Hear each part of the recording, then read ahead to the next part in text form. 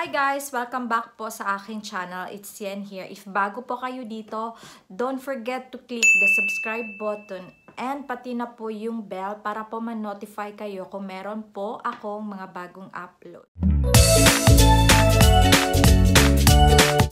So, for today's vlog, nakikita nyo naman dito sa aking tabi, meron na naman tayong unboxing na gagawin at saka ibabag review na din natin siya. Ito ay kasama sa aking nabili dun sa midnight sale dun sa designer outlet. So, dalawang bag yung nabili ko guys. And before using this one, I just want to make a short video para makita ninyo kung ano yung bag na yon. So, kung interesado kayo, please keep on watching.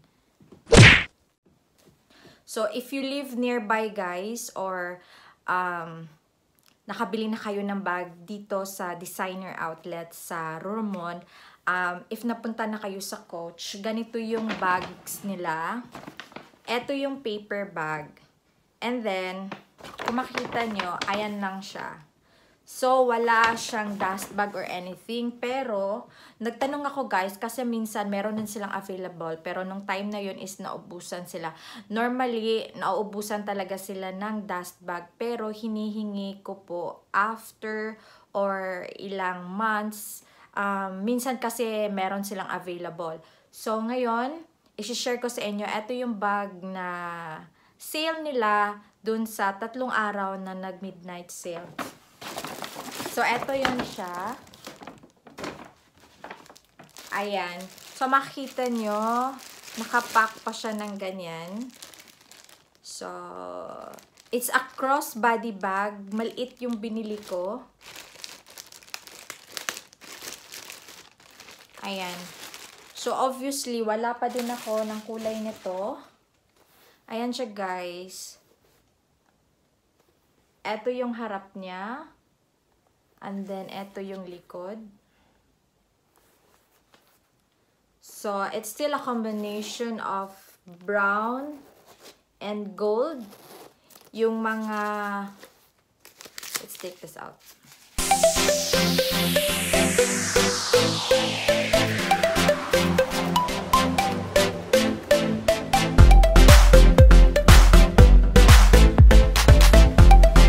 So, ito yung bag, guys. After natin tinanggal yung mga plastics, ayan siya.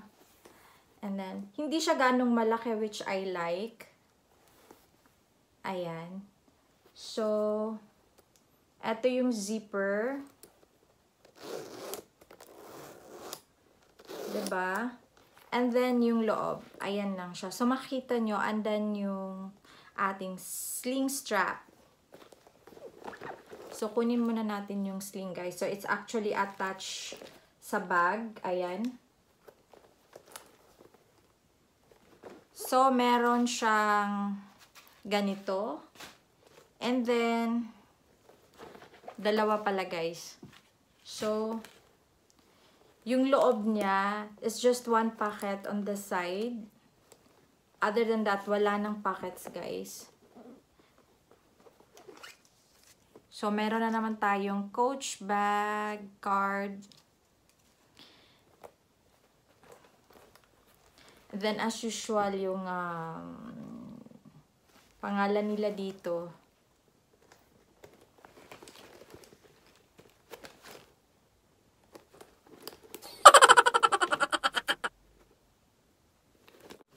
So, meron akong hinahanap. Ito yung parang...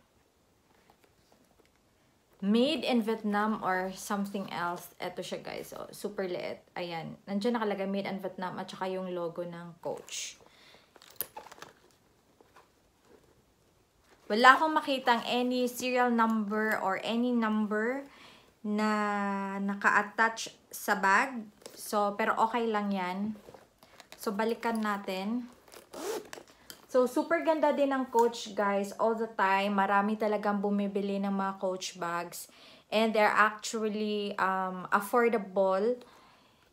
And dito, makita natin yung tag. Isa din yan sa mga signatures ng Coach na meron talaga silang parang K-tag.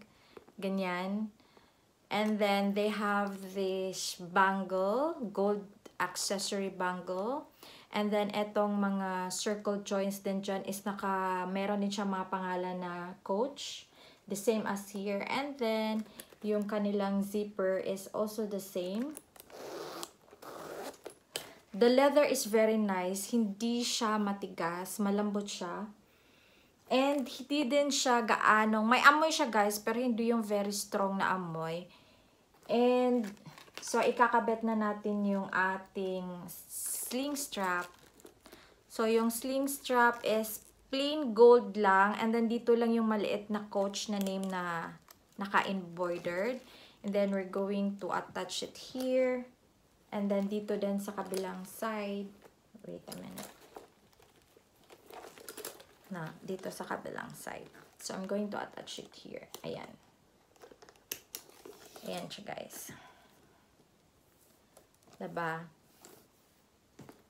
Ayan, super ganda. Brown yung pinili ko kasi it's very kasi kahit ano ding damit na gagamitin mo, i-pair up mo siya sa brown na shoes. Kaso lang wala pa akong brown na shoes. May sandal ako kaso binigay ko sa mother ko.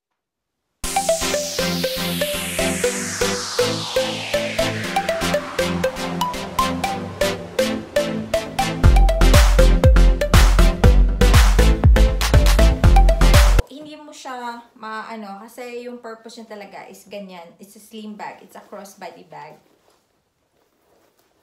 Ayan. So, i-check natin guys kung anong malalagay natin dito sa bag. Of course, my wallet. And then, my agenda. Tapos, my chewing gum.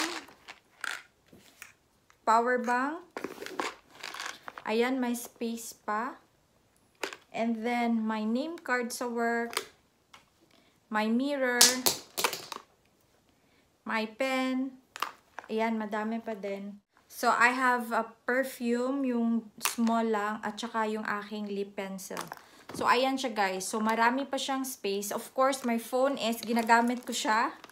So, hindi ko mapapakita. So, ayan. Diba? Super, super ganda niya. So, yun lang guys. I have to keep going kasi may pasok pa po ako. Malilate na ako at magpapait pa ako. So, sana po na-enjoy nyo yung aking video for today. And, sana po mag-comment kayo kung anong gusto nyo pong makita, malaman, or anything. And, I will try my best na i-upload po yun agad-agad. So, with this bag, I'm super happy and hope to see you po sa aking susunod na mga vlog. Have a nice Tuesday. Bye guys!